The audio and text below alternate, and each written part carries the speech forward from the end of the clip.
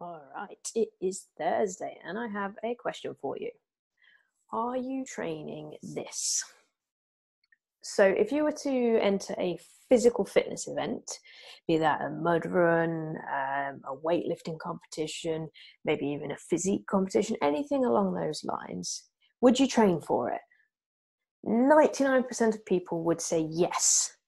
Whether they actually did train for it would be another story, but they would certainly have the intention of training for it. Because if you enter into an event, you have an intention on having an outcome, whether that is to win or to place somewhere or just to finish the event for your own personal achievements. Either way, you would prepare yourself through training. You would do something to ensure that you got through that event and you could manage it to the best of your ability. When I went through my black belt exam, I think it was 3 years ago, I needed to do all types of different training because there were loads of different physical characteristics that I needed, and along with all the skills and all the mindset and all that kind of stuff. So I was practicing techniques, so kicks, combos, all that kind of stuff. I was doing pad work, I was sparring in a couple of different formats. I was doing bag work, I was running for my cardio fitness, I was lifting weights for strength, I was doing plyometric explosive work, I was stretching, working on my mobility and my flexibility, I was reading, I was watching videos to learn more, I was teaching others as well, so I was taking what I was learning and passing it on to other people.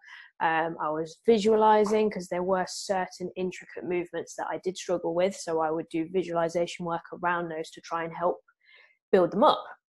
And it was just countless hours of training, and I used to do that with golf as well, but it was all in preparation for the best possible outcome. And that's what anyone would do in the lead up to an event. Most people understand that to do well at something, you have to train for it. It's just a given. It's something that we all accept. So why should life be any different? Life is the biggest event that you're ever going to take part in. So why are you not training for it? You've got your mind, your body, your heart, your soul. Those are the 4 quadrants that make up your existence. Those are the 4 things that if you fail to work on them, you're going to miss out. You're missing a massive opportunity to live a better life. In order to prosper within your life, you have to train. If you don't do that, it's the equivalent of coming last. It's the equivalent of turning up to, say, a Tough Mudder, having spent 3 months drinking beer and eating burgers and not doing a single run. You're going to come last, and you're probably not going to finish, and you're probably going to get injured, and it's going to be a horrendous experience for you. Life's the same. If you hit all 4 of those areas, then you're guaranteed a better outcome, a better result in the form of a better life than the one that you're living now. And I've been there. Things weren't great. I was a mess. Really, really bad. And it started with just training my body. And I did that a lot to the point where I was pretty proficient at it. But it wasn't enough. So then it went into mindset. And that made things look up a little bit. And then it went into training the heart and the soul, looking at feelings and all that deep inner work.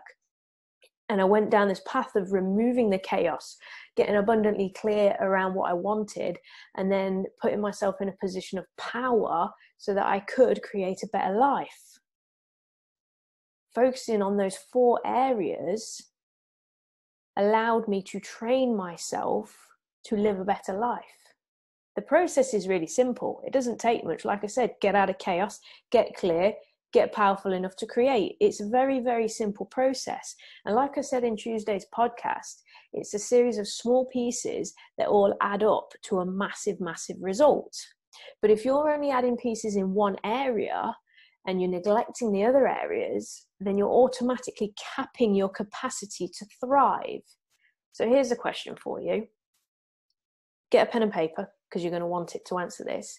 In your life, which of the 4 areas have you been neglecting and why? So take some time with this. If you're in the Limitless group, you'll be familiar with using a journal. If not, get a pen and paper or a notebook and find somewhere quiet. prep yourself by doing some breath work, just spend a little bit of time breathing, and then write down that question and answer it honestly. So in your life, which area have you been neglecting and why? Once you've answered that, that might be a paragraph, it could be like 2 pages, it doesn't matter. Once you've done that, I want you to draw the quadrant. So a line down the middle of the page and then 1 line across. And then you're going to put body, mind, heart, and soul. And within each quadrant, you're going to give yourself a score out of 10. 1 being awful, completely neglecting it, not doing anything about it, and 10 being smashing it on it every day. And just give it a score out of 10 for each of those 4 areas. Then I want you to think about your life 12 months from now. So fast forward 12 months into the future and consider where you would like to be within those quadrants, and then write down a second number, the number that you would be happy to have reached within that quadrant a year from now.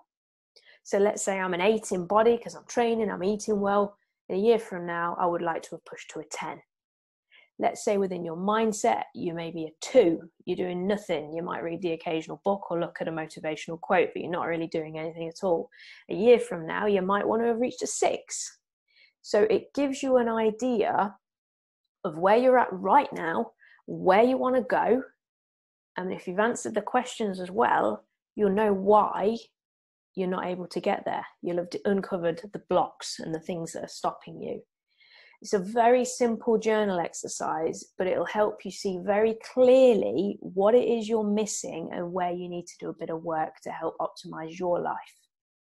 I would absolutely love for you to share your answers with me, so please feel free to take a snapshot of it, send it to me. If you're in the Limitless group, I would love you guys to post all of these in there so I can see them, and then I'll be able to help you and advise you on what we can do to move you forwards in those areas.